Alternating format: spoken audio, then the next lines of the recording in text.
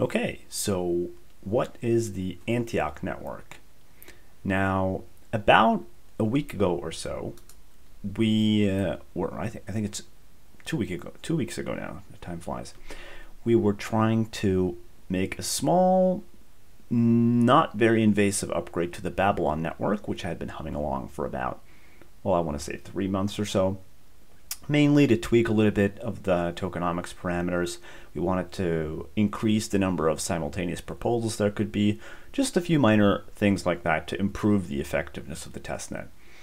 And it wasn't expected to be a big deal, but what happened was not that long after the upgrade happened. So just for context for the people that may not know, the blockchain system or variety that the Joystream platform is built on allows you to upgrade the rules of the chain itself in flight using a special kind of transaction. And that's great for lots of reasons that we'll probably cover in the future. And we tried to use this on-chain upgradability feature at that time. And that was supposed to be fine, but what happened was, in a matter of a few, I want to say 20 blocks or so after the upgrade, there was a split in the network, which ended up partitioning the validators into two separate pools.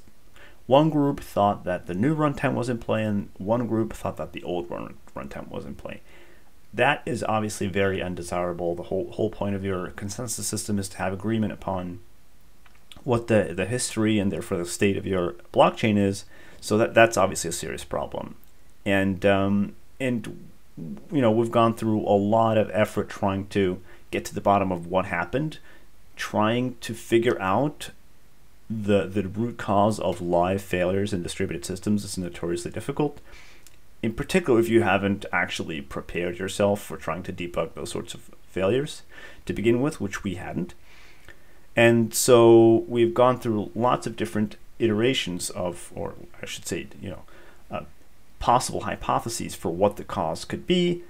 And the best hypothesis that we have at the current time is that there is a specific bug in the version of Substrate. So taking a step back here as well, in case you don't know, the Joystream blockchain is built on the Substrate blockchain framework, which is the framework that the Polkadot blockchain is built on, and in general the framework that's used to build parachains, which are blockchains that connect to Polkadot, which Joystream itself may or may not end up doing.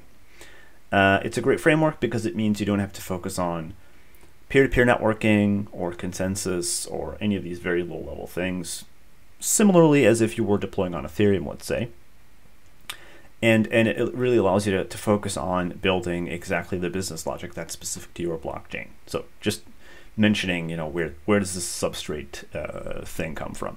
So we're using Substrate. We're using a specific version of Substrate. It isn't particularly new. And the best hypothesis we could really come up with, for which there is limited evidence, I should say, was that there was a specific kind of bug in the version of Substrate that we are relying on, and that's the best candidate for what was causing the failure. So what we've been working on for the past 2 weeks or so has been to obviously figure that out and then to migrate to a newer version of Substrate. So that's what we've done. We used to be on version 2, release candidate 4, and now we're on 201, and we're going to be launching a new chain, namely the Antioch Network. That's probably going to be in 2 or 3 days from now. So that's actually wrong on the slides because I just made them a while back. So, and that will be based on a new version of Substrate, which has benefits of its own, I should say, but we're mainly doing it to hopefully resolve this problem. And of course, we would then get the runtime that we were trying to get initially, with these improvements to the parameters for the proposal system and so on. There's also been some other changes to the way the council work. I think we expanded from, actually I don't remember now, to be honest. There's so many things going on, but it's a bigger council. The council period is now shorter. So there are a few things that have happened that have independent benefits, but the main issue here in Antioch is really to get back to the core use case that Babylon already had with these small improvements, and then we're trying to get to Sumer as soon as possible.